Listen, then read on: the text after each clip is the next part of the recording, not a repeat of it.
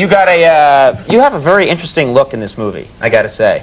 We were looking at clips of it today, and you've got, you had to grow out this this crazy hair, I'm guessing, for the... No, that was digitally put on there. Digitally put on, huh? They can do anything now. Remember they took my legs off in Forrest Gump? They put the, they put the long hair on, really? They put the hair on, sure. Wow, those guys are... They could help you, too.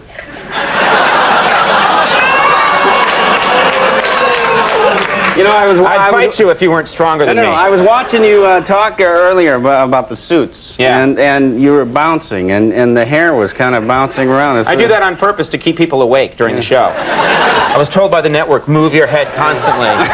Because people at home are nodding off. It's kind of like a slinky or something up there.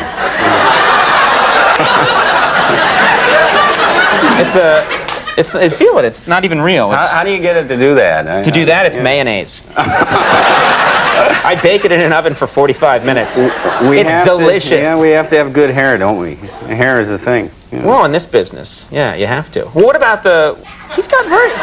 No, it's perfect. Beautiful. His hair is very beautiful. Thanks. Luxuriant hair. You also... Did you lift weights for this role? Because we were looking... You look like kind of beefed up for this.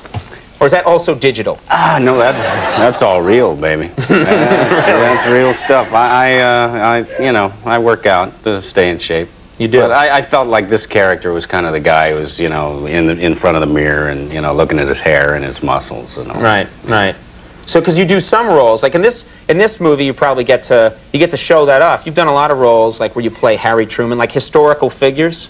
Yeah, where you wouldn't get to, not a lot of opportunity to take your shirt off as Harry Truman. That'd be great, like, President Truman, the North Koreans are invading. I'll get them! That's true.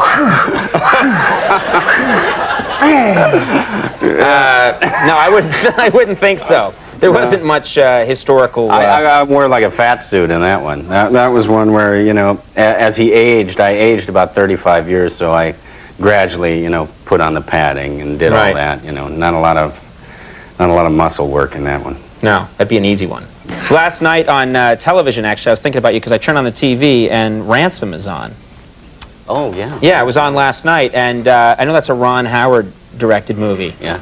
That you did, and I was curious, did you, I haven't really, he came on the show once, I didn't really get to know him, but do you think of him as an adult? Like one time I met him, I couldn't help but think, and even though he's the director of a big movie, you can't help but think that that's Opie, right? You can't. I know. Opie was my role model, too, when I was a kid. I didn't say he was my role model. All right, gotcha! Take him away, boys! I identified with Opie. But, yeah, it was, he's such a likable guy and such a nice guy and great filmmaker. And so easy to get to know. We were doing a scene once, and I was, quite often they sit and watch, the directors watch a monitor somewhere else, and we were inside this like apartment set, and the monitors were outside of the set, and I was in there, getting ready to do a take or something, and Ron comes walking in. He goes, Gary, come here. Come on out here. I want you to meet Andy and Don. And I look at him, what do you mean, Andy and Don? And so I walk out, and sitting by the monitor, there's Don Knotts and Andy Griffith, like sitting right next to each other, and Opie comes in, and they're all there. And I'm looking for Aunt Bee, and I'm looking for Ernest T. Bass, and where's Otis, and all that.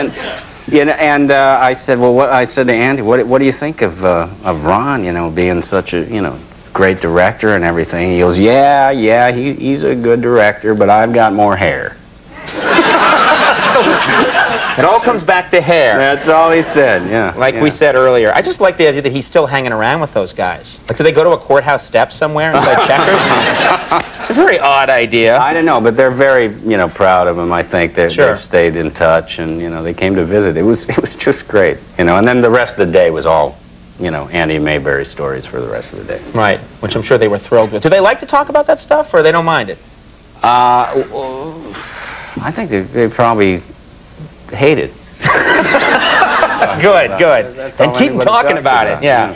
Well, Reindeer Games opens Friday, and Mission to Mars opens March 10th, so you're everywhere. And you'll be back? 2 weeks, Mission to Mars, and Reindeer Games opens, yeah. Very cool. Well, thanks for coming by. Always good to have you here. Gary Sinise, everybody. We'll take a break. Horatio Sands coming up. We'll be right back.